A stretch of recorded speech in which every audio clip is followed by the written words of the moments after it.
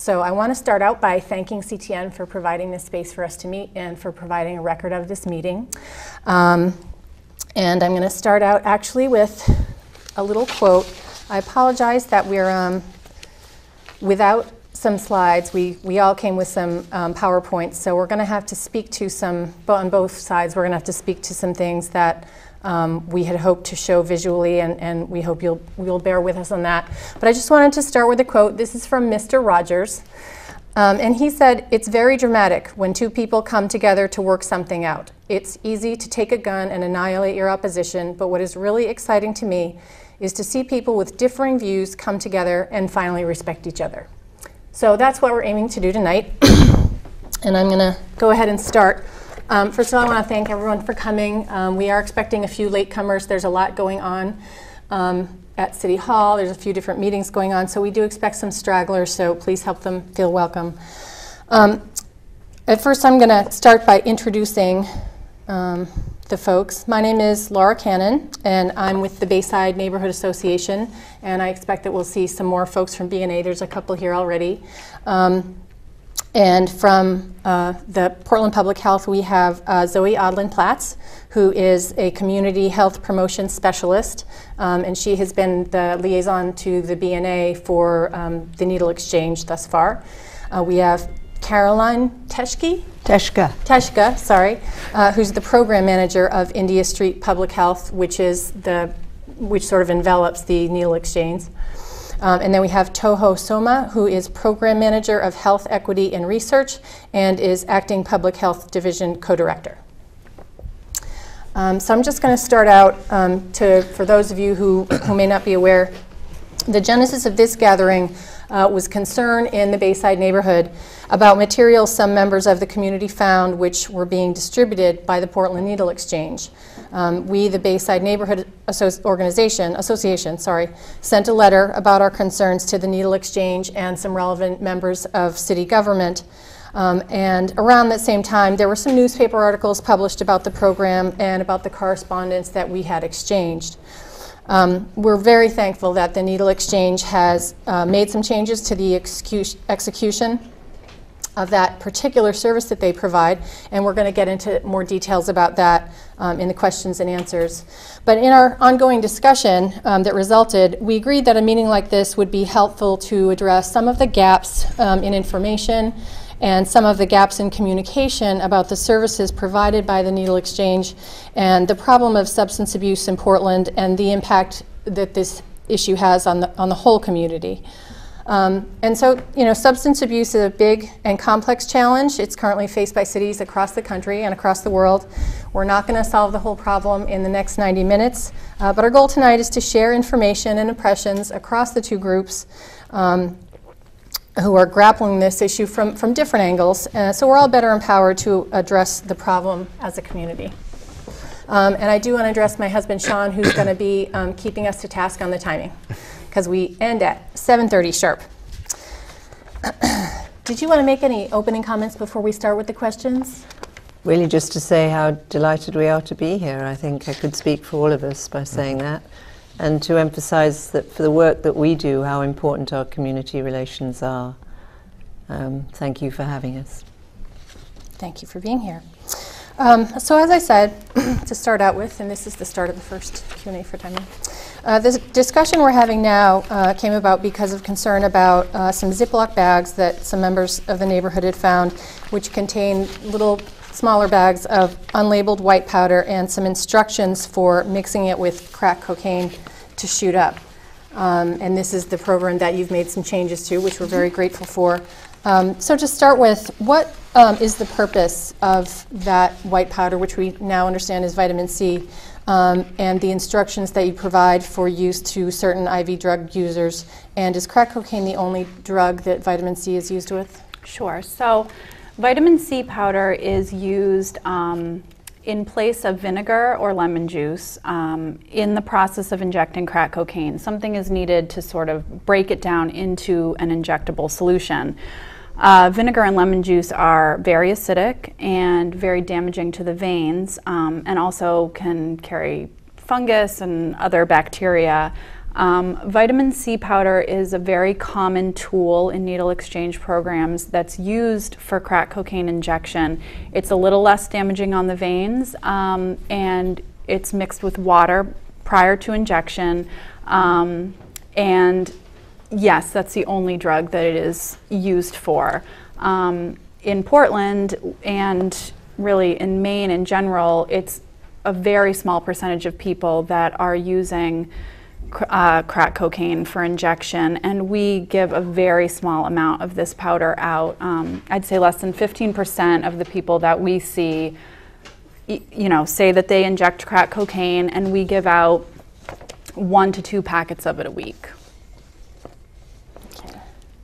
And would you like to explain, Zoe, why the instructions were put on there? Yeah, so before we had changed the packaging and it was just in a Ziploc bag, which was the way it was before I came along, the directions were there just mostly for the user, just to make sure that they weren't using too much, because if you use too much of the vitamin C powder, it's then just as acidic as lemon juice or vinegar. And really the directions were just put on there just so that after we have that one-on-one conversation in the needle exchange, when they leave and go to use it, if they need a reminder, it's there. Okay. And so can you just describe the changes that you made to the program? Sure. So it came to our attention that there was some concerns about the packaging.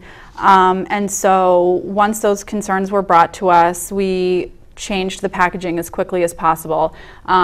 Because we wanted to address the issue so quickly, we just sort of came up with a temporary solution, which was just like a small plastic container, and it just simply said vitamin C. Then you helped us sort of do some research, and we found another option which was really great, which were these. And they're just single-use packets. You obviously can't reuse the bag. It's sterile, which was something that I found, was really important. And it's a very small amount, so it's easier for us when we have that conversation with folks, to really say, this is all that you need. You probably don't even need this much, but it is a single-use packet, so just, throw it in the trash when you're done with it. But we were really glad that it was brought to our attention, because we were able to address it, and really it benefited everyone in the long run. And it was a perfect example. I mean, it was Laura who actually came up with this, and we found that the supplier is in the United Kingdom, where I come from many years ago. But we ordered it and got receipt of it within a week. Yeah. And it was actually, I won't say the name because he's not here. I don't know if he wants credit, but it was another member of BNA who pointed that source out to me, and I was able to pass it along to you.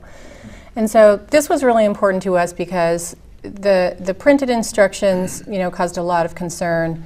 Obviously, when something is printed and ends up being, it can end up beyond the population you're trying to serve, and we were concerned about the message that sends. We were concerned about the white powder that was unlabeled, and just kind of how that could be misinterpreted by anybody, how it was subject to tampering perhaps.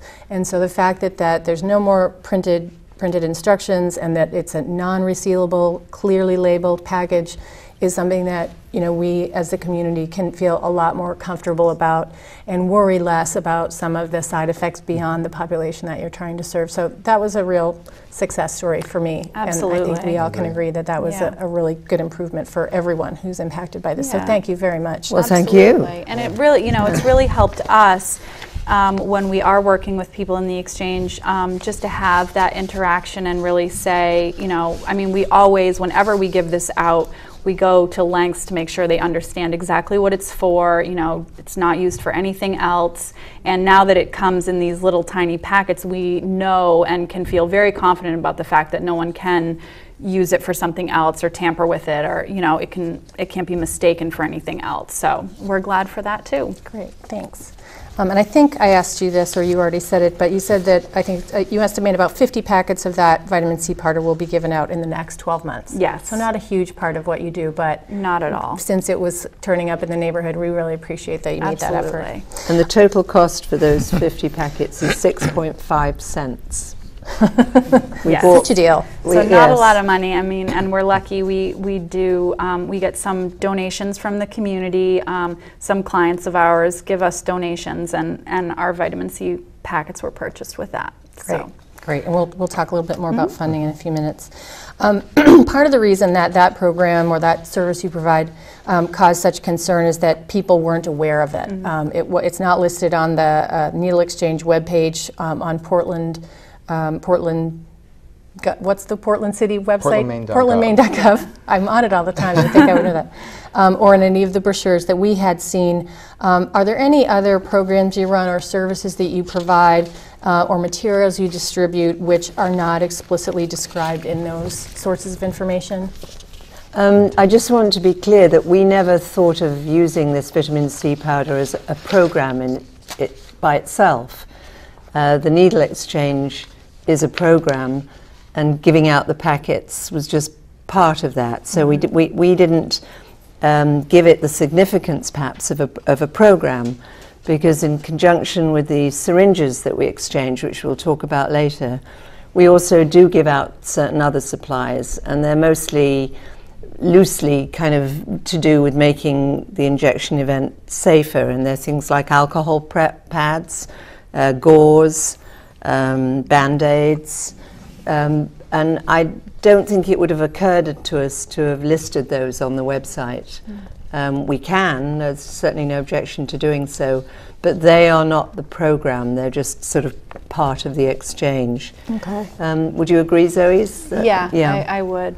There, one source, when I was looking at harm reduction programs, I think I saw one source that said that reusing any of the works presents some risks. And It certainly does. I think one of the things listed were it's like little metal cups that it's mixed up in. They're called cookers. Cookers. Do you provide that sort of material to people? We do. You do, okay. Yeah, and we encourage people not to reuse them, not to share them, because sharing any equipment involved in injection can transmit HIV and hepatitis C. So, in an ideal world, somebody would use a clean, each piece of equipment every time they inject.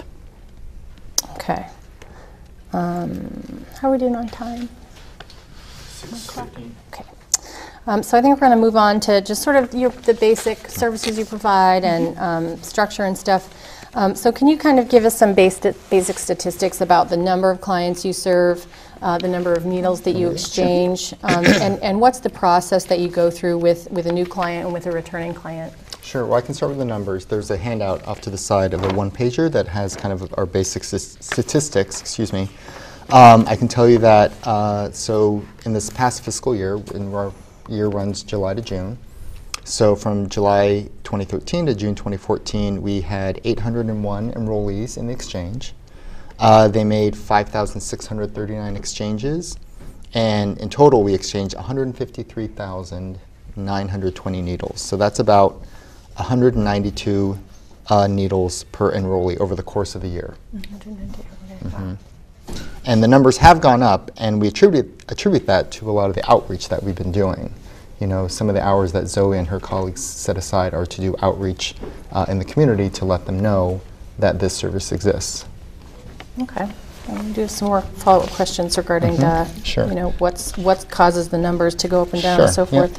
And then the intake process, I think Zoe can explain. Yeah, so the intake process, and there's also handouts over there that show both of there's two forms.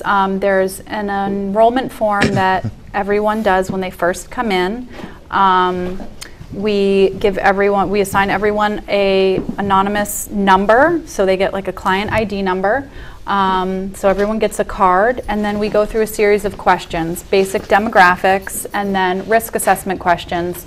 When is the last time you had an HIV hepatitis C test, status of your HIV and hepatitis C test, hepatitis A and B immunizations, if you have any history or any current sharing of your needles or equipment with a partner or friends, if you have a safe place to inject, and what drugs you're using. And we collect all that information and keep it on our database, which helps for our reporting purposes.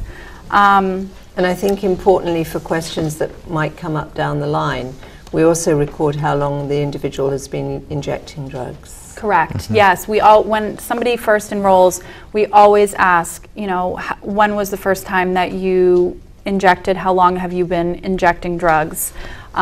Which is an interesting thing, and it always sort of leads to a conversation, and it's almost always a similar conversation when it comes to opiate use. But by the time people come to us, they've been using usually for several years. It's rare that we see anyone come in who's been using needles for even less than a year. Most people come to us saying that they had been buying their needles at a pharmacy, but either that it was very difficult to find a pharmacy that would sell needles to them, or just that they felt that they were treated so poorly, unfortunately, in some situations that they didn't feel comfortable going back. So they find out about our service and they come in. And then each time somebody comes back, there's other questions that we ask in another form, which is a daily exchange form, that we always write their card number down, the number of needles that are collected and distributed, and then any changes going on in your life, when's the last time you tested. Again, the immunization question, because we're able to offer hepatitis A and B immunizations to the folks in the exchange for free, which is great. What's your housing status? Are you interested in talking about treatment today? And then we usually, fill it in, and then once again, all of that information is entered. So we're able, when we go into our computer system, to kind of pull up that person's record and go, see the last time they were in, if there was anything that we want to bring up when they're here, and just have a really good conversation. And then that way we can talk about any service they may be interested in discussing. Maybe they want to come into STD clinic on Thursday, and we can talk to them about the hours of that and what services we provide. Maybe they want to talk about treatment options in the area. Maybe they need a primary care doctor. We really sit and talk and try to, if we can't offer the service at India Street ourselves, at least get them pointed in the right direction. And there is a lot of evidence that it's the repetition of those encounters that leads people to eventually access some sort of treatment if it's available. They build the trust, with Zoe and with her colleague Lizzie, who's also here tonight. And after a certain while, it's that consistent interaction that leads to people seeking treatment if they're ready to do so. Yeah, I've had numerous people come back to me, maybe it's a month later or a couple years later even, and they'll walk through the door and I'll say, where have you been? I've been thinking about you, and they've gotten clean and they're proud to come back and tell us, which is probably the best thing about the work that we do. Yeah, I'm sure it is.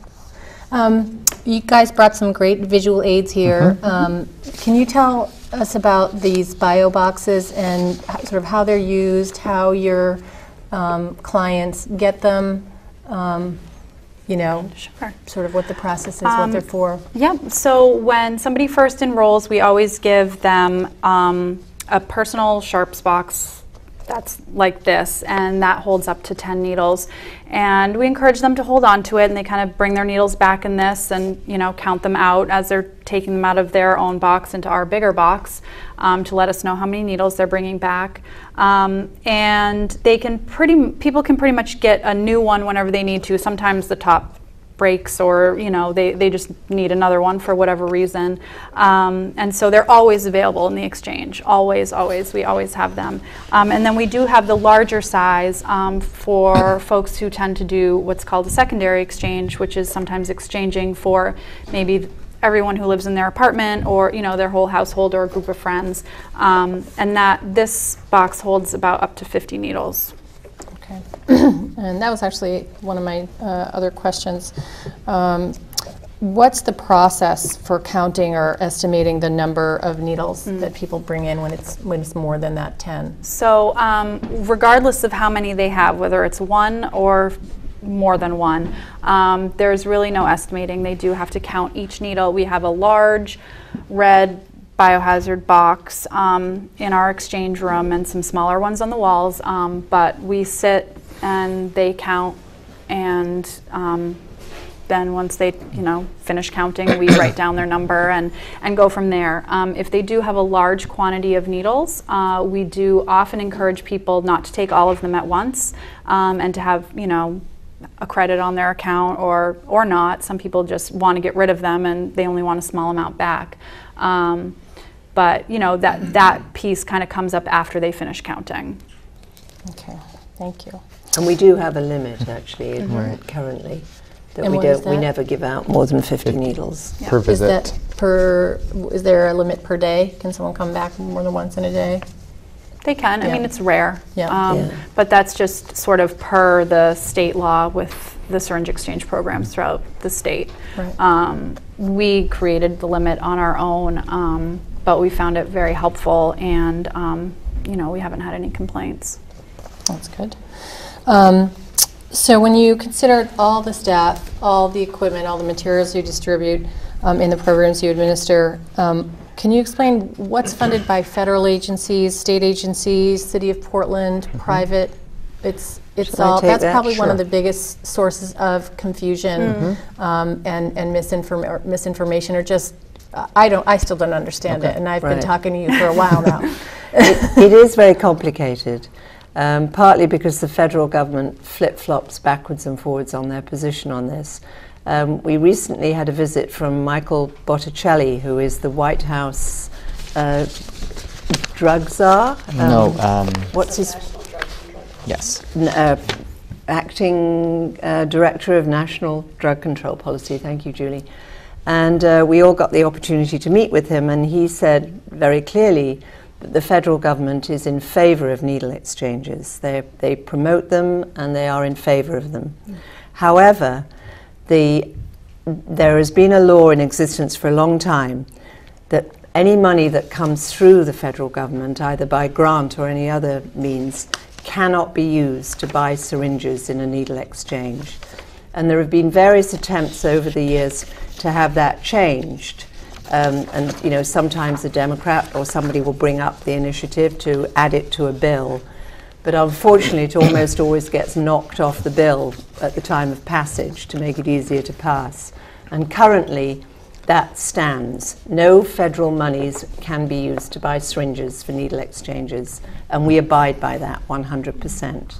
We get some federal funding for some of the other programs that we have at our clinic in India Street, but we do not use any federal money. Similarly, we do not use any state money, because the state of Maine wishes to be in compliance with the federal government ruling and has not written separate legislature surrounding that. So we do get state funding for some of our programs. None of that money, none of it, not 1 cent, is used to buy syringes. So what we're left with is applying for money from private foundations and using private donations from the community and other people. And that is the money that is used to buy the syringes for the exchange, exclusively. It sits in a separate account in the operations department of the Health and Human Services and Public Health Division. It's only used for that purpose, to buy those supplies. And it comes from predominantly from one small foundation called the Coma Foundation. And just to give you a sense, it costs about $15,000 a year to buy all the syringes we need. We can buy them in bulk and we can buy them very inexpensively. And it's actually very difficult to raise that money. We sort of work on the bake sale model almost. We're constantly anxious about it running down, but we stick meticulously to the law regarding the funding. The City of Portland does not fund us to buy syringes either. So all that money comes from private foundations and or donations. And does all what you said about the funding for the syringes, does that apply to the cookers as well? That's a little less clear, but most of the supplies we buy with that separate account. There are certain things like alcohol pads and gauzes which come under the more general medical supply model that we are able to use other funding for. But for anything that directly relates to syringes particularly, we have to use that money. That's the law. Okay. Well, and if anybody questions it, we can pay for salaries with state funding. But Zoe, for example, I mean, supervising the exchanges is only a part of what she does. She does outreach, she works in the STD clinic, she does a lot of testing, she coordinates referral to care and linkage to care, and does many, many other things. Thank you. And just to kind of round it out, the needle exchange itself is licensed by the state. You know, the law was passed by the state back in '97 to allow what they call hypodermic apparatus exchanges. And that law is also on the table for reference. And so ours started in '98, right after that law was passed. Okay. And given the complexity of where the funding comes from and the sort of the different levels of oversight and so forth, what entity holds the legal liability for the needle exchange in the event of any injury resulting from the services you provide or the perception of that? Do you Well, know we that? are covered by Maine statute to do our work. In terms of specific liability, anybody in the Public Health Division is in the City of Portland, and we are covered by a blanket liability tort for the city. But in terms of specific liability, I don't really, I think we'd have to ask our legal department. Are you talking about someone in the community? Yeah. Okay, yeah. No, Yeah. we would consult with legal. Yeah. Okay. Yeah. I don't have the answer, the exact answer, and I don't want to speak on their behalf. All right. I'm just kind of doing a time check.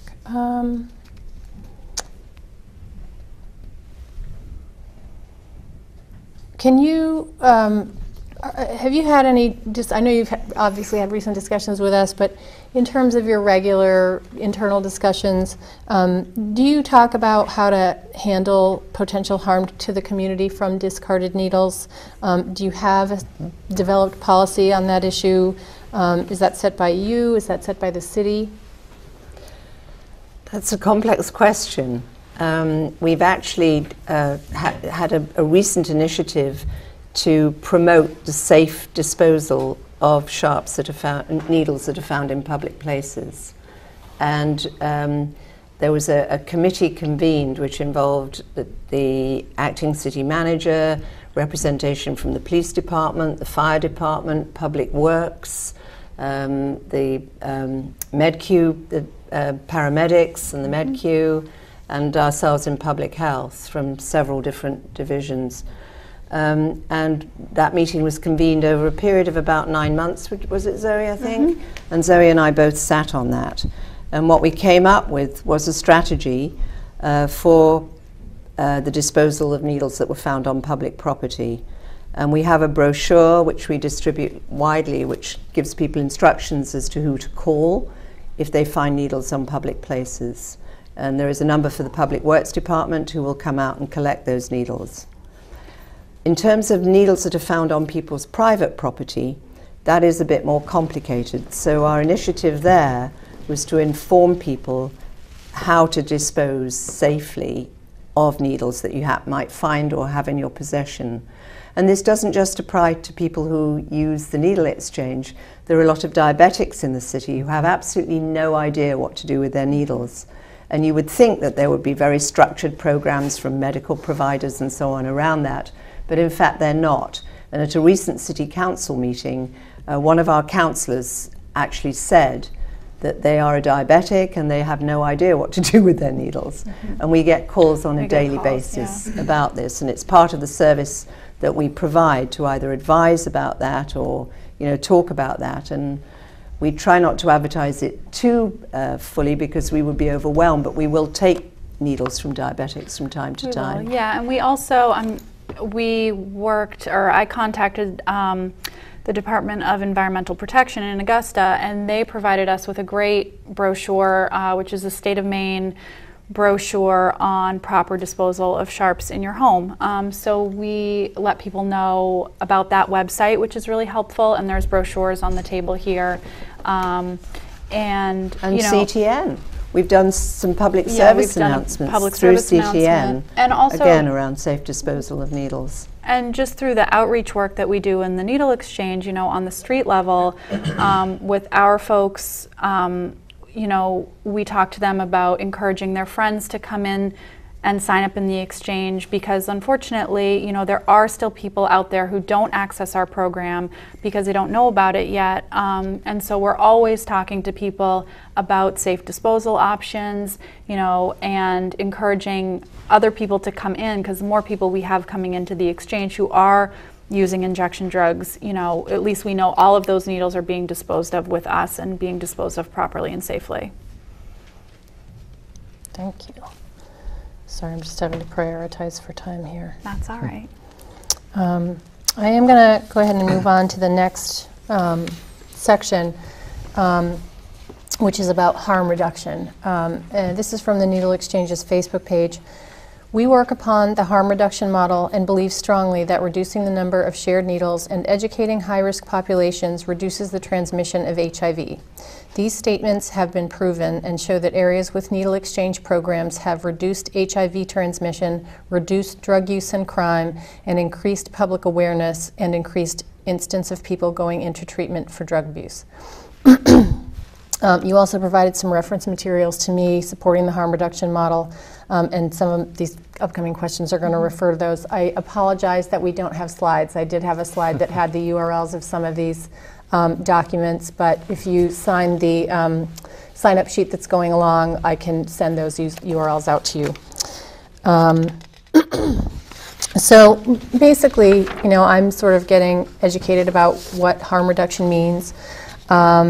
Can you, is the harm reduction model proven in Portland, and do you have statistics that those services reduce HIV transmission, reduce drug use, increase the number of people going into Portland, and reduce crime here in Portland?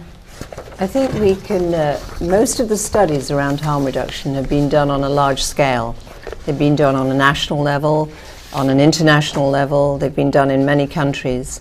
And it's a very firmly established position, the harm reduction.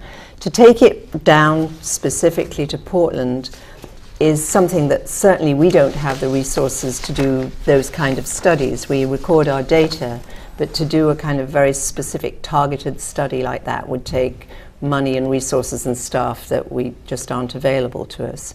But what I can say is that over the last 3 years, we've done well over 1,000 HIV tests in our needle exchange and amongst our needle exchange users. And we have identified only 2 cases of HIV in that period of time, which shows certainly that people who are accessing our exchange are very much less likely than they were 15 or 20 years ago to be contracting HIV, which, as you know, is a disease which is serious. It can be treated, but it puts a very big pressure and burden on the healthcare system.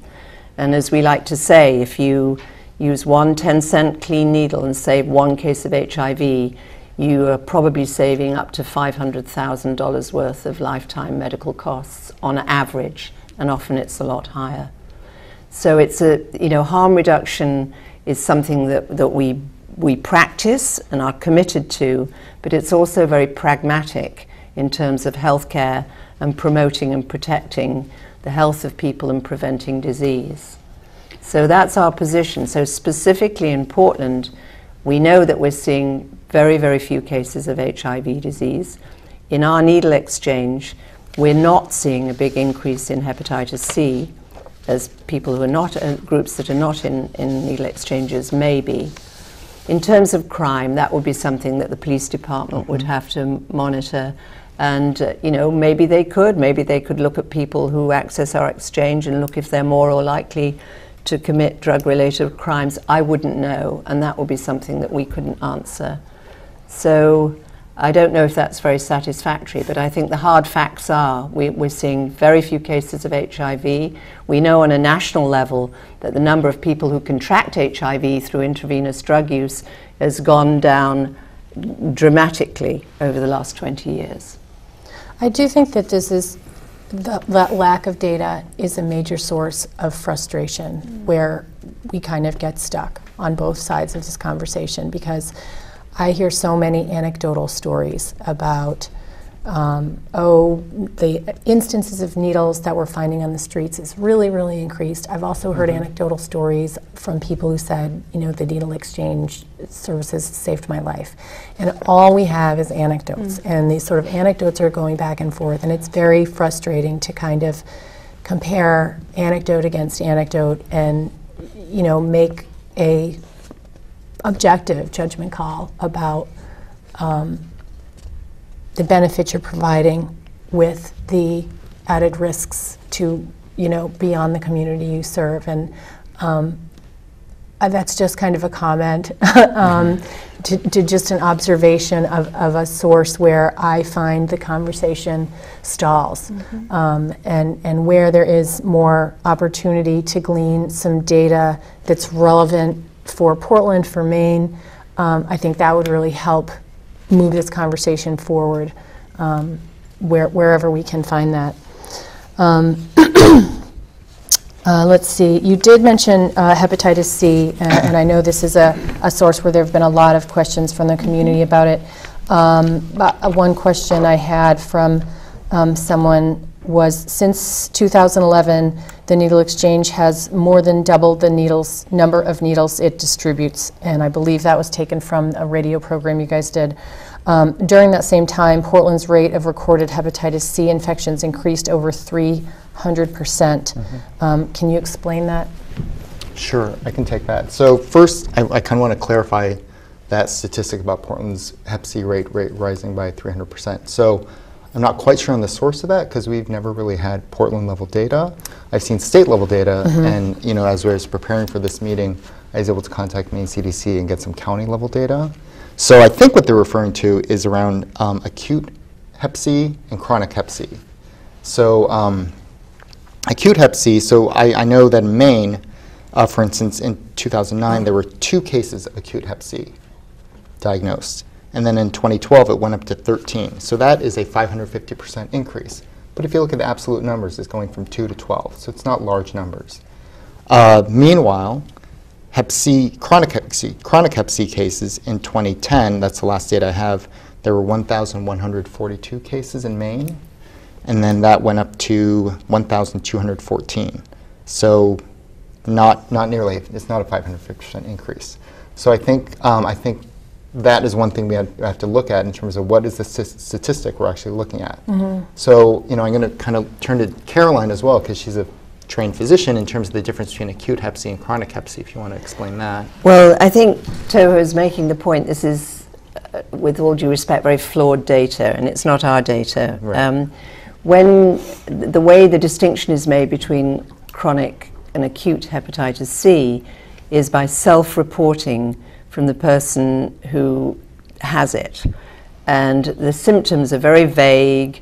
Acute hepatitis C, it's being tired, lethargic, just feeling generally unwell. Sometimes people do actually get jaundice and get yellow coloration, but that's by no means happens all the time. So if somebody fills out a questionnaire and they're asked when they thought they got infected, and they remember feeling very unwell a couple of weeks ago, they might attribute that to having contracted acute hepatitis C. But there's no real objective way of judging that. So I'm not sure why the state decided to try and make this distinction, but without full medical backup, it's almost impossible to make. Right. So the other factor involved here is that we are testing much more. 10 years ago we were doing very little testing of hepatitis C, and because we have these well-developed programs in the Division of Public Health down here, we are doing 75% of the overall testing in the state of Maine. So that's a factor too, that which sort of biases some of our figures and numbers. But I think the really important statistic is the one that I mentioned, and Toho, you might like to give the precise numbers, that for people in the needle exchange, the incidence and prevalence of hepatitis C has not changed over the last 3 years. It's remained completely steady. Now, we'd like to see it start to go down, and we do anticipate that it may. But right now, we're not part of this escalating problem. This population is not part of that. It's held steady at around 18%. But of course, that's a very targeted population. That's a high-risk population, so you'd imagine to see it higher. You know, it's not the general population that's 18% Hep C positive. The other thing I would say when I was talking to the main CDC is that, you know, I was asking, so 2 to 12 still is a bit of an increase. You know, what are some of the reasons you think might be behind that? And one of the reasons they cited was more public education to mandated reporters like physicians and laboratories and things like that. So, you know, I think I would just hesitate to maybe attribute that huge increase necessarily to the needles that we give out. Okay, thank you. One concern that I've discussed with other people is that, you know, there's a general understanding that harm reduction is intended to be part of a spectrum of services. And for instance, from the article that you sent me, it's got a long title. I'm sorry it's not up there. Integrated Prevention Services for HIV Infection, Viral Hepatitis, Sexually Transmitted Diseases, and Tuberculosis for Persons Who Use Drugs Illicitly. Summary guidance from CDC and U.S. Department of Health and Human Services.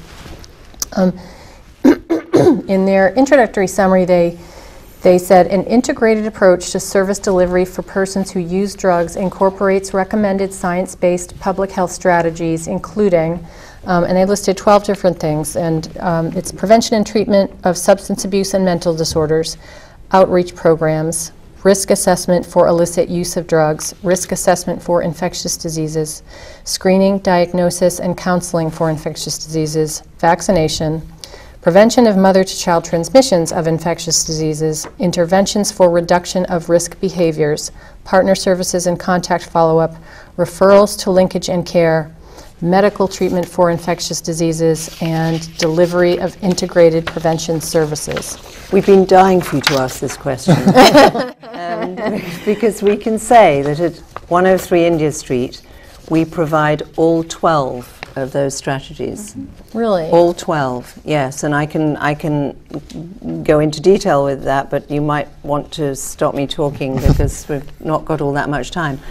But just for an example, should somebody be diagnosed with an HIV infection in the needle exchange, we have a federally funded Ryan White program in that building which offers primary care, HIV specialist care, substance abuse and mental health services to people with HIV. And we have physicians, nurse practitioners and nurses working in that program. We can enroll somebody in the same day that they're diagnosed if they wish to be enrolled. And all the other services listed, we have partner notification services around our STD clinic. We have STD services on the spot. I can literally go through every single one of those and explain to you that we have all those services right there. We also have extensive links with partners in the community, with the Virology Treatment Center, which offers treatment to our patients who have hepatitis C and are willing to engage in treatment. We have connections with the Franny Peabody Center for social support around anybody who has HIV. And we obviously have links with places like Milestone, who offer detoxification services. We offer Suboxone services for people with HIV within the context of the practice and clinic that I described. Unfortunately, we can't offer them on a wider scale. We don't have the capacity. And yet again, over and over again, the single weakness of it all is having treatment facilities to refer people to who want to change their drug habit and get off drugs. We just have so few places that we can send people to that will do that. Yeah, because we always ask people in the needle exchange program if they want to talk about treatment, and there's a good number of people who do, and there are so few options because there's such a large amount of people who need treatment and very few places to send them. And I'd say that's probably, unfortunately, the biggest weakness that we have. It really is the biggest weakness, and that's something that is beyond our scope. We're public health. We can't set up lots of treatment facilities.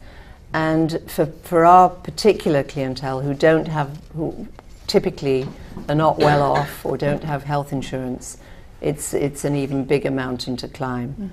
There are some limited facilities for young pregnant women, and that in fact is a little unfortunate because that's not something that we want to encourage, but one of the ways that you can get get treatment is to be a young pregnant female, and that's sort of an ironic tragedy in a way. But for most people the treatment is expensive and out of their range and not freely available. And I think that is another, you know, real high point of concern from the community, is that more treatment isn't available, and how does that lack of treatment shift the meaning of the services you provide? You know, I'll just put this into my own words. I can come to terms with the services you provide to someone, you know, so that they don't do more harm to themselves, so that they don't increase their problems beyond substance abuse into having HIV or hepatitis C or ruining their veins or, you know, whatever. If they can get on a path toward recovery.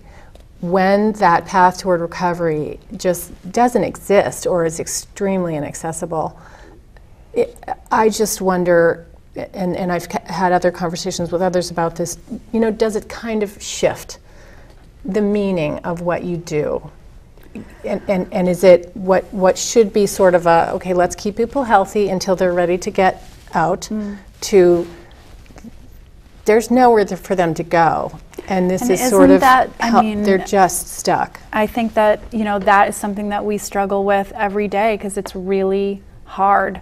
And there isn't an answer, and we don't have it, you know, it's really hard to sit and say to somebody, I'm sorry, you know, you don't have health insurance, you're not probably going to get health, you know, I mean, there's only so much you can do, and I don't have an option for you. But I feel like it is our responsibility to be there and to make sure that they're as safe as they can be today so that we can keep our community as safe as we can while we're having these struggles that are beyond us.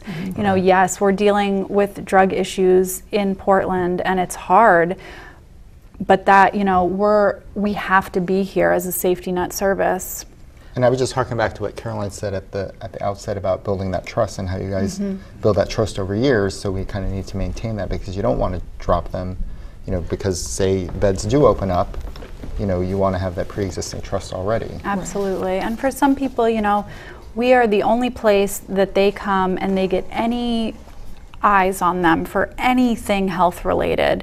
You know, these are people who have struggled with and struggle with mental health issues, years of trauma, neglect. I mean, kids that grew up in situations we can't even fathom, you know, and for them to come in and see us and have us acknowledge them as a human being and ask, how are you feeling today? You know, that's huge for some people. And that's a big part of why we do the work we do. And we have hope that there will be treatment programs that become available, and I hope that there will be in the future so that exactly we have those relationships and we can say to this person that we've been talking to for 5 years, hey, I know your history, I know your struggles, and I've found a place for you to go. And we do have to live in a certain amount of hope and optimism here. I mean, the system is, you know, has so many flaws that I think those of us inside it feel that we're reaching a point where it's going to bubble over and we have to do something about this. You know, nobody dangles a baby on their knee and thinks they're going to grow up to be a drug addict. They think they're going to be a ballerina or a baseball player. And these are lives that, you know, we feel deserve to be healthy just like any other life. And I suppose it does come down to that to some extent. But we're hoping that the system will, if we can just maintain, if you like, build the trust, as Zoe described, so that, you know, when it's ready, we will be there. And that's actually a great segue to my next question, you know, regarding staying hopeful. That same paper you sent me described how coordinated programs and cooperative relationships contribute to the efficiency and effectiveness of service and treatment. what agencies or programs, government units, businesses, or other groups do you consider to be collaborative partners? And are there any relationships that you feel are especially productive? We have a long list of them, Yeah. which we're all just now I can trying. start with the ones that Caroline already mentioned, the Viral Yes. Treatment Center, which is part of Yeah. Maine Med, a huge partner. Franny Peabody, who, especially for the people diagnosed with HIV, are two huge partners. Milestone. Homeless shelters. I mean, I think, the Portland Recovery Community Center is a great place that, in this time of lack of services, it's a wonderful place for people who need support and need to be around other people who are clean and sober, and they can go, and there's meetings, there's all kinds of activities and events and wonderful people who are there who can kind of help keep them on the right track, who've been through it, who understand. I feel like that's a huge, I recommend that place to a lot of people that we see, but also, Oxford Preble Street Shelter, Street, Preble Street, Where all you of go, those Cumberland places. County Jail. That's a we huge test in one. the Cumberland County Jail. Grace Street. Yeah, Suboxone program. We have a lot of partners. Yep. And then governmentally, as we talked about before, we partner with public services and police and fire med-Q around the sharps disposal. And then we certainly partner with Maine CDC. As I said, I got the data from there. And of course they fund. And aside from recovery options and treatment options for substance abuse, are there any other major gaps that you see where you wish you had better partnerships and relationships? Or Laura, you have 3 minutes in this section. thank you.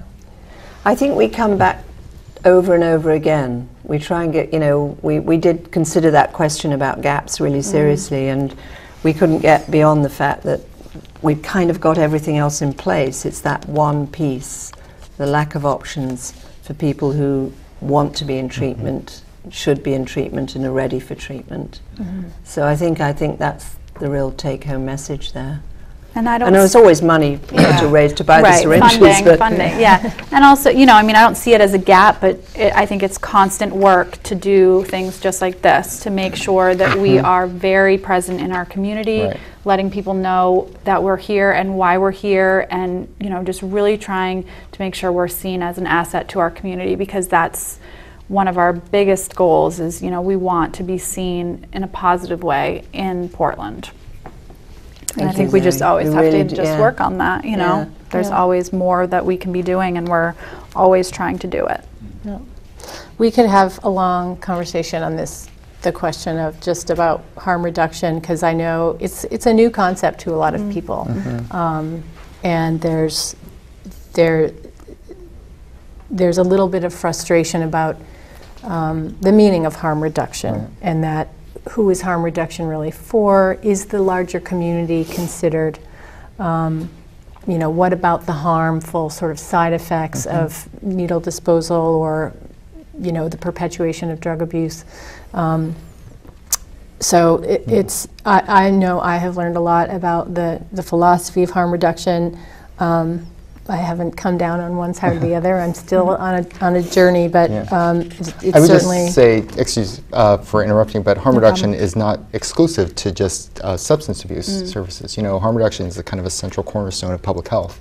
We talk about harm reduction when we're quitting smoking or eating healthier, things like that. There's stages of change for any health-related behavior, not just substance abuse. Absolutely. So, yeah. And smoking is a very good example of that. Which is why the tobacco helpline will not give up on you, because they know that people stop and start. They need support at different times, and that's a perfect example of how someone can smoke for 22 years and then suddenly they're ready to quit, and they do.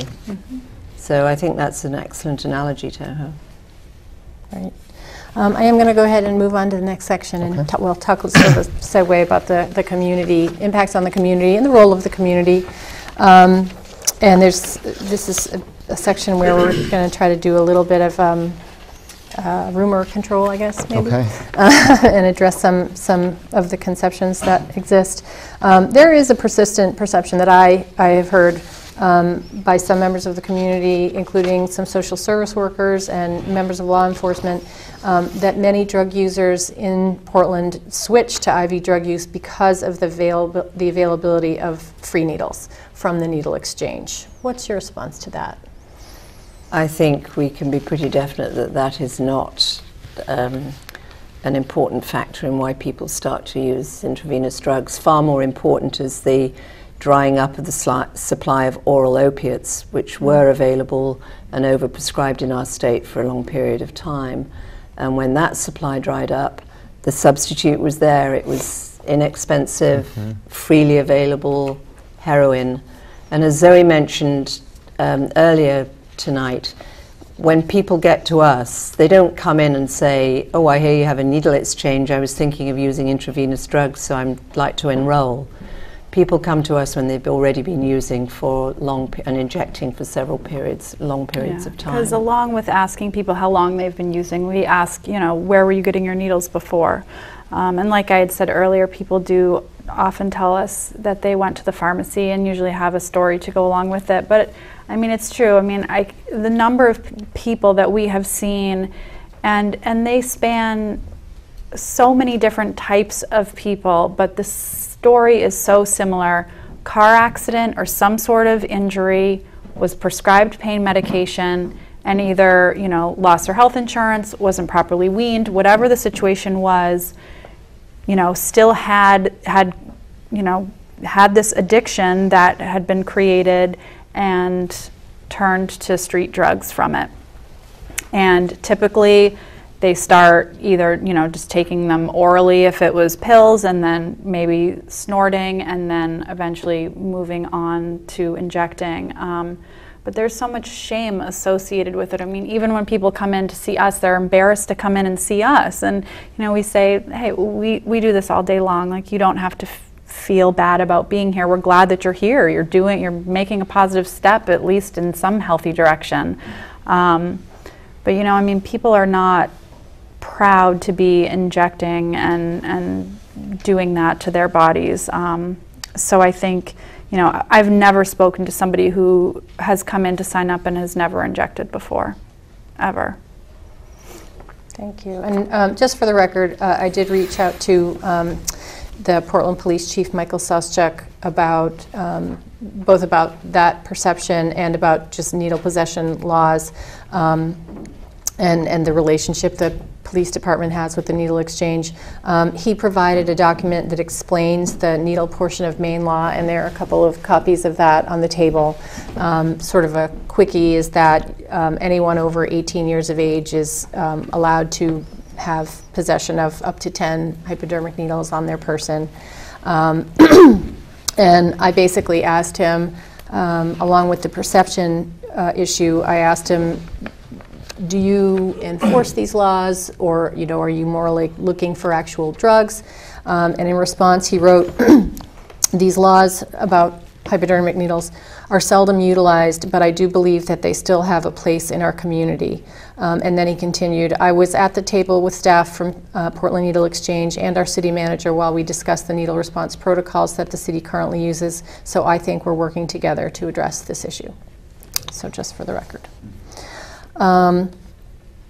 So I just said what, you know, sort of basic of the Maine state law is, and given the prevalence of needles that we are seeing in our communities on the street, I spoke to a pharmacist at Hannaford, who told me that they sell 10 needles for about $5.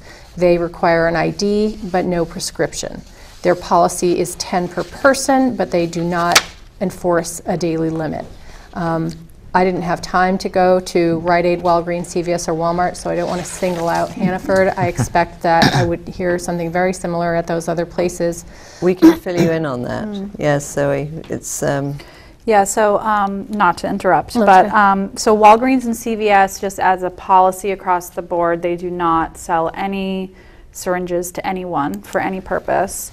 Rite Aid does. You need an ID, and they're a similar price. And Walmart does. They're less expensive. They're about $2 for 10 of them. But we try to check in with the pharmacies fairly often just to make sure, because some people ask us when we're closed, where can we go? So we try to be up to date on that, just so we can refer people to pharmacies if they need to go there. Mm-hmm. Have you, I'm sort of jumping ahead here, is there any requirement that the distributors, the sellers of hypodermic needles, provide for safe disposal of them? No. No, it's just as there isn't a requirement for pharmacies to take back medication. Yeah, expired medication.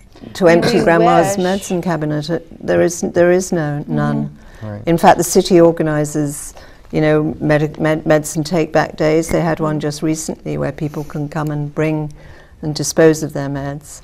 And I think that is why we get so many calls from Absolutely. people who have diabetes or use syringes in their home, because they're not informed, whether in their doctor's office or at the pharmacy. There's no discussion on what to do when you need to get rid of them, which is an issue, and something that we would like to at least support, that education piece. Yeah. Do you, hold on, I gotta find my place again. Sorry. Given what you were saying before about some sort of the shame or the way people are treated when they buy needles, why would someone go and buy them at a drugstore when they can get them from you for free? I mean, I know you do the one-for-one exchange, but if someone else would buy them for them that one time and they never have to go in there again, who's buying them? Who's exchanging them? I mean, Just how do those work together? Yeah, I mean, I think some people prefer to go to the pharmacy. They don't mind spending the money, and it's just as convenient for them. Maybe But they don't haven't get had- Zoe asking them lots of questions Yeah, and right, asking I'm them not if they're ready to pestering go them. into treatment That was and my would next you like a question, actually, test. Yeah, I mean, I Yeah. think some Yeah. people, I think people who don't know about our program might just be concerned about what's entailed. People come in and they sort of have their ID ready, and they're a little nervous, and what kind of information do you need? So I think there is some concern about that. I mean, we try to make sure that we have posters up in the community, and we're always out doing outreach and talking about our program, but there's certainly plenty of people who don't know about us. When people come in to enroll, we always ask how they heard about us. A lot of it's word of mouth or our website. But it's amazing. People will say, "Oh, I never knew you were here," which is something that we hear about all of our services sometimes. And you're like, "Really? I feel like I'm always out telling people." But I think it's just different. I mean, some people choose to go to the pharmacy and buy them, and they don't want to access our program because, maybe they don't want to talk about it. I mean, it could also be something as simple as when they're going. If they need something over the weekend, we're not open on the weekend. Right. So, Right. Yeah, some people definitely do both, I'd say. Okay. They might buy them at the pharmacy and then, come dispose of them at the exchange. Right. Have you, I mean, it's tough because, well, just quickly, do you sometimes work with people exchanging needles who just need them for their diabetes medicine, or is it pretty much, IV drug Funding-wise, users we use? can't really afford, I feel like that would open a whole door that Yeah. we have such limited funding to buy syringes. So I'll sort of, if somebody comes in off the street and has a bunch of used needles, I'll take them and kind of offer education and say, in the future, this is what you can do, but I'm not going to make you walk around with a bunch of dirty needles. But no, as a rule, we can't really. I mean, we're fortunate that we have other programs at India Street that we can kind of, like we have the free clinic, and or we can refer people across the street to Main Med if they need primary care. So we can kind of like work around it. But we have to pay for the disposal of our needles. Yeah. Okay. And it's quite expensive. Right. Huh. Is that like a main garbage rules? It's or called who do you- Stericycle. Okay. And it's they a come and special, they right, it's collect biohazard, every okay. month, and we have big red bins that the needles go into, and they collect them. But it isn't an insignificant expense. So I don't think we could just open our doors. Right. So we do, but we're very responsive, and always have been. We sometimes get people where there's been a death in the family, and the person was a diabetic and they just don't know what to do with all these needles, and we'll take those. And if it's an old person who's really in a difficult situation, but we could not be the needle disposal recipients. site. Right. No. And so in your discussions with some of the pharmacies, have you talked to them at all about, I can understand if it's not sort of in their wheelhouse to provide the kind level of counseling you do, but for them to provide disposal education, for them to provide information about the services you provide, has We there could been... have our brochures available Yeah. in a pharmacy. That would not be an issue. We could have them on the, on the counter. We haven't Yeah, actually. we- That's another good idea. Yeah, I Laura, mean, you're full of them. we have Yeah. talked to pharmacies about that. And I have encouraged pharmacies to get the state brochure on proper disposal at home, in their home. But that's something I think that we probably will try to do more often and more regularly in the future, just due to, this and you bringing it up and just the concerns in the community. I think it's an important piece of the work we do. So do we. So thank you for what you do there. This is kind of getting back to the overall funding we were talking about of you before. The national and state Centers for Disease Control and the World Health Organization endorse safe and liberal access to clean hypodermic needles as a way to address the spread of HIV and hepatitis C. However, there are, as you were saying, considerable restrictions on the funding for these programs.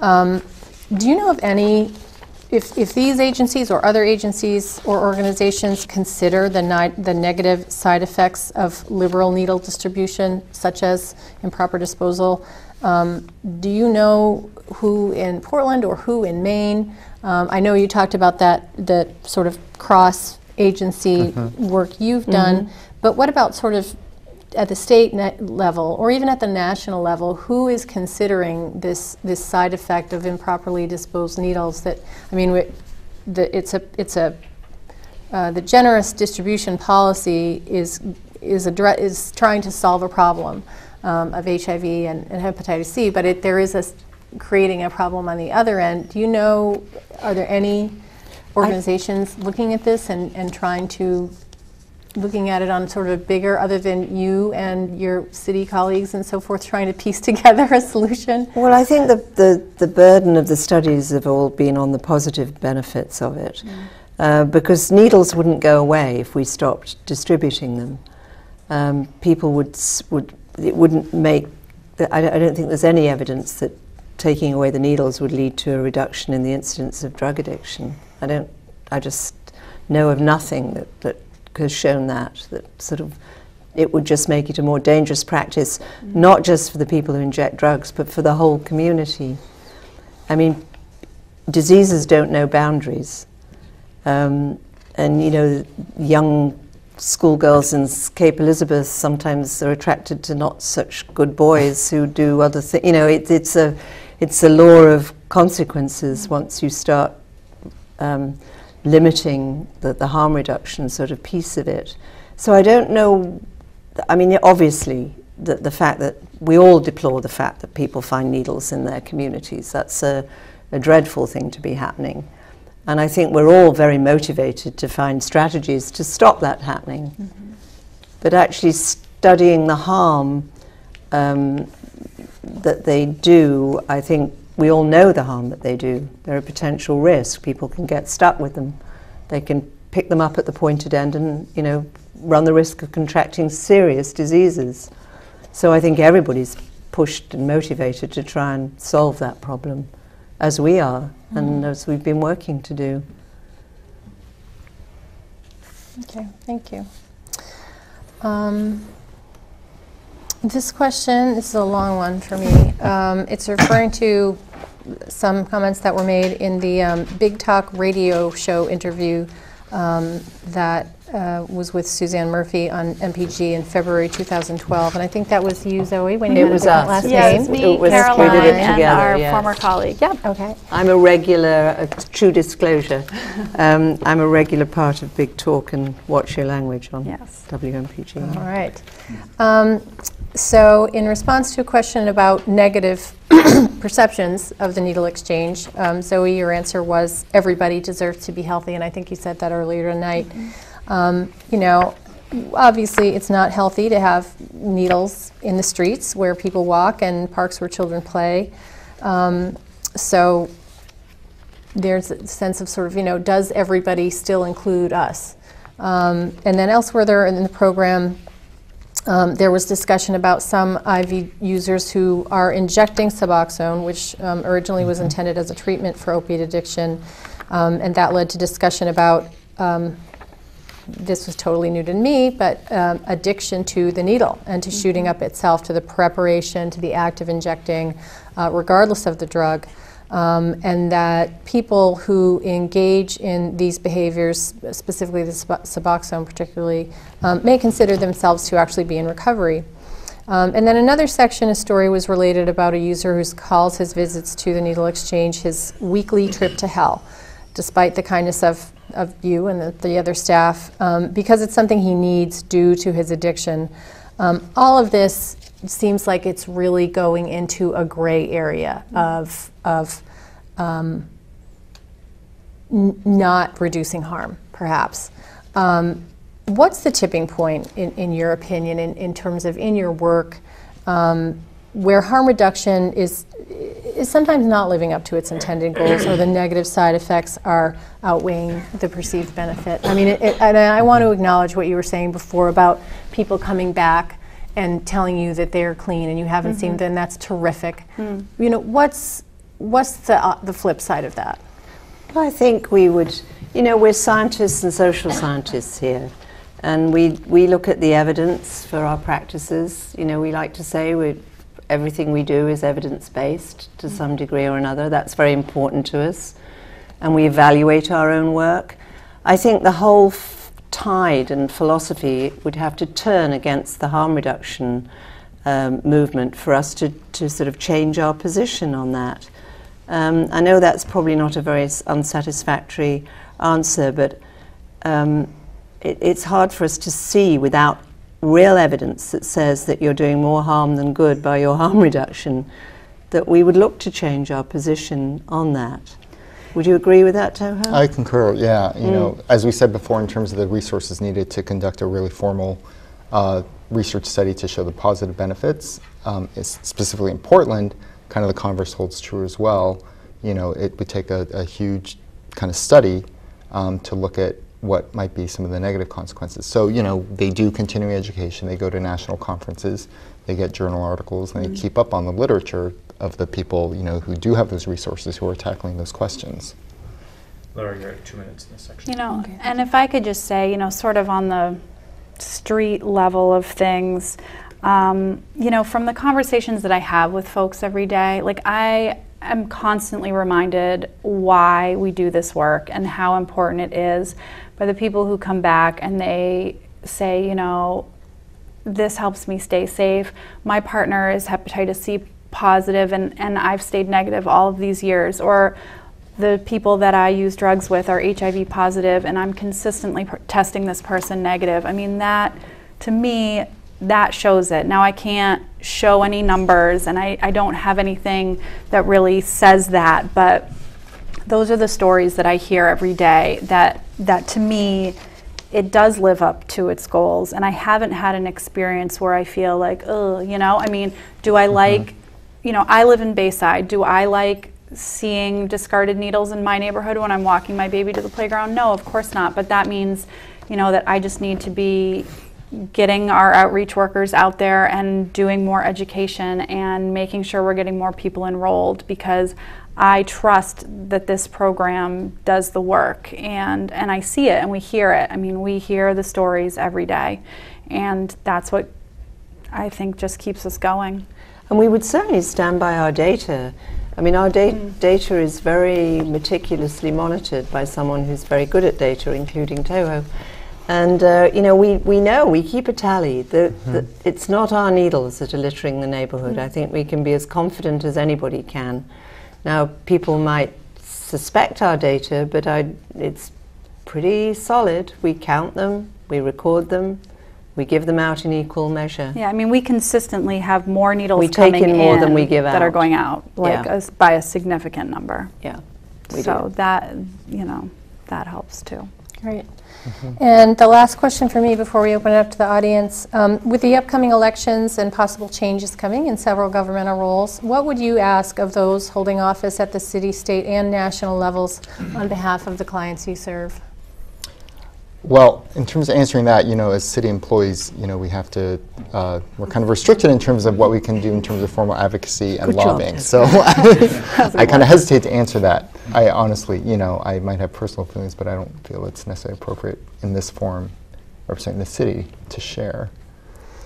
Really? You can't say you wouldn't even want to say we need more recovery programs. We need more.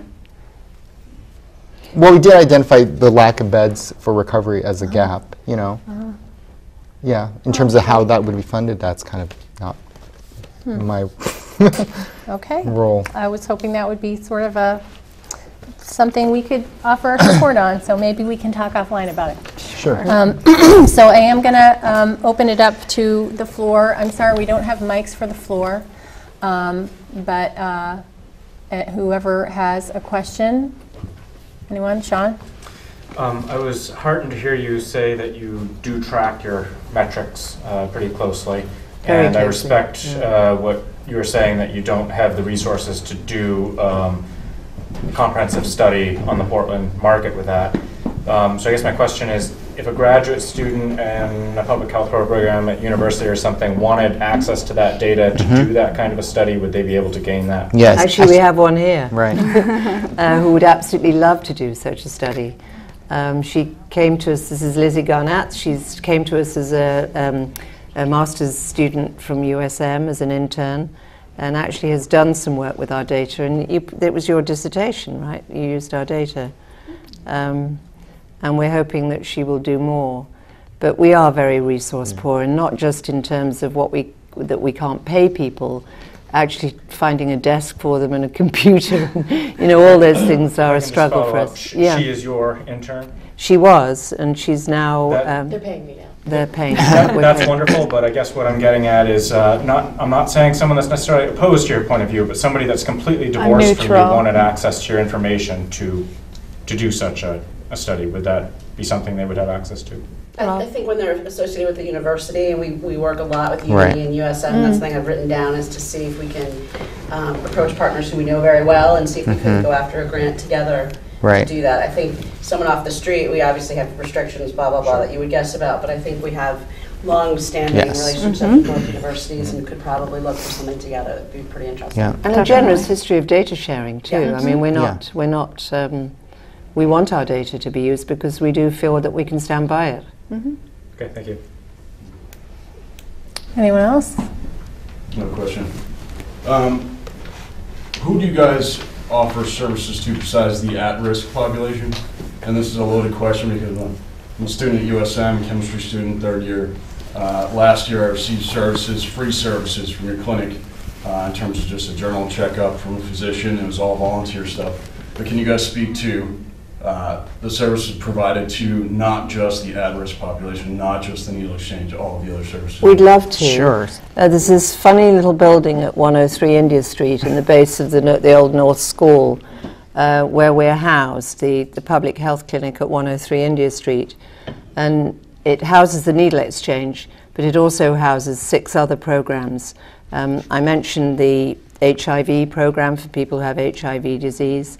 We have a twice-weekly walk-in STD clinic. If you can get your toe in the door between 3 o'clock and 5:45, we will see you. And we typically see anywhere from 15 to 22 patients at each of those clinics. And we offer services around sexually transmitted diseases, treatment, diagnosis. You're seen by an intake worker and by a medical provider, and you will be given treatment and advice appropriately. So we have an HIV program, we have the STD clinic, we do adult immunization for regular vaccines. We do a travel clinic twice weekly for people who are leaving the country. We have a free clinic, which has been going for 22 years, and is comprised of over 100 physicians, nurse practitioners, nurses, therapists, acupuncturists, a whole range of medical providers who donate their time to see adults who are stably housed and have no insurance and fall below a certain income level. So we have, sorry. I was going to add, because you were asking about the whole public health division, correct? I believe not just India Street, because India Street is one of 7 programs that the city right, runs. So that's health. But it's like, you know, peeling an onion. There's layers within layers. So, and I like to, I'm not trying to dominate here, Toho, but I like to tell people, because the commonest response we get when people come to India Street is, we didn't know you did that. You know, it's with the sort of world's biggest undiscovered secret. So we do offer a range of services, which is why we're so well positioned to execute the strategies that you asked about in that very interesting question. So I'm just one cog in the wheel, and Toho. Yeah, it's one of 7. The other 6, so I can start with my own. It's health equity and research, which kind of combines, as we know, there's a burgeoning refugee and immigrant community in the Portland area, so we provide services in terms of interpreting, getting people hooked up to services, because it's obviously a new healthcare system for them.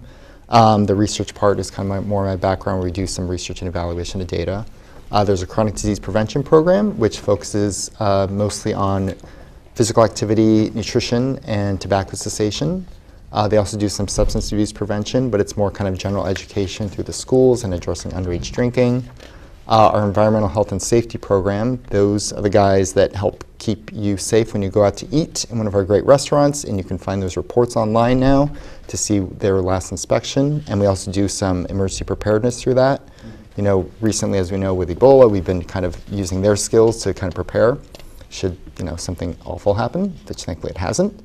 There is our Healthcare for the Homeless program down in 20 Portland Street. And then our family health services includes kind of a mix of both clinical and kind of more general public health. There's, we run 4 school-based clinics at our 3 high schools and King Middle School.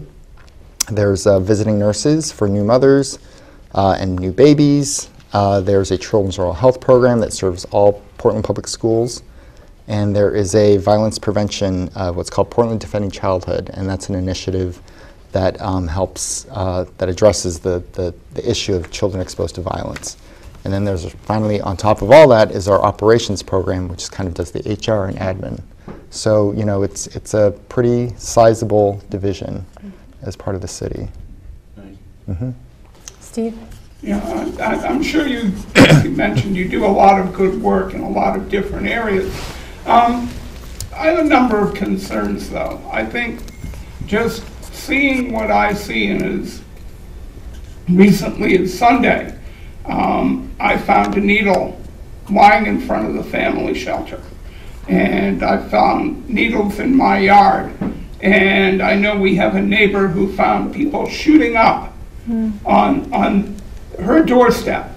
And it just seems to me that for all you're talking about the work that you do and the harm reduction you do, there's little to no acknowledgement that you are exposing people who did not sign up for any of this to risk that they shouldn't have to take or that they shouldn't be exposed to.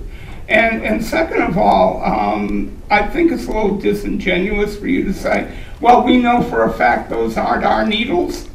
Do you stamp your needles? We do use certain. We do use a certain make of needle, right? Which has certain characteristics. Right. I mean, okay, so certain brands you can say that's not my needle. Yes. I understand that, but I would be surprised to think that you could say that across the board. Well, I'm sure we can't be 100%, but we can be 100% certain that we take in more needles than we give out. Right. So in the bigger scheme of things, we are hopefully improving the situation. And I'd like to say that I'm really sorry that you find needles in your neighborhood. I think it would be very distressing. It is very distressing. I would have to say that I think I would speak for anyone in public health that I don't think that the problem would go away if we did.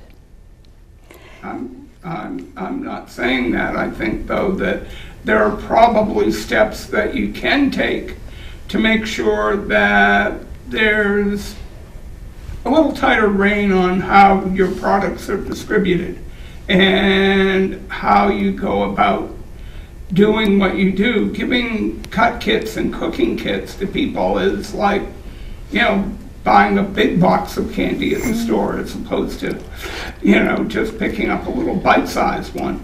And I'm sorry, I appreciate the work you do, but I just see far too much exposure in far too small a confined area to have a very high comfort level with the work that you're doing. Well, Because you're not protecting the general public, you're protecting a specific population, which may be all well and good, but there are other people who are exposed to risk rather needlessly. Well, thank you. I mean, I hope we are protecting. I hope we're protecting people from diseases by our work. We obviously believe that we are. But I'm really sorry that, as I say, it's so disturbing to you as it will be to anybody. Anybody. I think the recent initiative, again, that we are pursuing with other city departments around sharps disposals, a response to some of these community concerns. So, you know, I'm excited, and I would love to see data as that program goes along. And we are open to suggestions, as I think we've proved from... Absolutely. I mean, I would love to know, you know, some better ways that people in the community think that we could make positive changes, because we're definitely open to that, and I think that's a very constructive way to work with the community. We have like a minute and a half, real hard stop, so I'll give it to Sheila. Well, I was just going to say quickly that we are gathering data about where we're finding sharps, so that's why we really encourage people to report that number, because we want to see where the hot spots are, if there are places where we're having more trouble than others. We talked about initially during this program about providing more access in certain areas, but we didn't want to do that because there was some concern that it would drive traffic to places that you didn't want in your neighborhood. So we tried the approach of we'll come to get it, but we did talk about making safe disposal more accessible. But that created a whole host of other issues, so we're going to wait until we get the data, see what it looks like, and then have the conversation again. So if there are some suggestions around that, we'd appreciate it. That's not going to solve all the problems, but we are talking about it and want to hear what you have to say. Yeah. Just a real quick question. Yeah, So, I'm just curious what the alternatives are. If they can bring their needles to you, otherwise, what do they do with them? Good question. That seems to be the root of the problem, and that seems to be, if there's a lack of funding in disposing them because it's expensive, it seems like pharmacies or... There are some needle boxes placed in around the community. Yeah. Talking about perhaps at the firehouses, because the firemen know how to handle and deal with the issue. And there was some concern that those who are improperly disposing might not want to be near where someone's in a uniform when they're disposing. That's all part of the conversation. And so maybe they're not everywhere, but if we find that there's a concentration, we might just consider putting more safe disposal access in other places other than having us come and pick up or having people bring it to the exchange. And we do have a brochure that offers, and the state has published a brochure that offers advice about what, say, somebody in their own home who is a diabetic and doesn't know what to do with needles, how to dispose of them safely in, you know, sturdy plastic containers, sealing them, marking them as hazardous, and putting them in the trash so that they're clear to the people who collect them that this is what they are. So I am just going to encourage that we all continue this conversation beyond, either through email, phone, maybe more meetings like this. I want to thank everyone for coming, especially coming out on such a nasty night when there's lots of other meetings going on. I just want to say a little something in conclusion, which I hope you'll indulge me in, just as a result of the amount of time I've been spending on this. Substance abuse is a public health crisis. It and the behaviors that accompany it impact different people differently. As we all look for solutions, let's agree to put aside the us versus them mentality, which I feel wastes all of our time and energy in a pretty irrelevant battle. And instead, let's consider our different viewpoints as parallel challenges, not opposing ones, and keep the flow of information open so that we can establish policies that are safe and effective for every member of the community. Thank you all very much. Thank you. Thank you.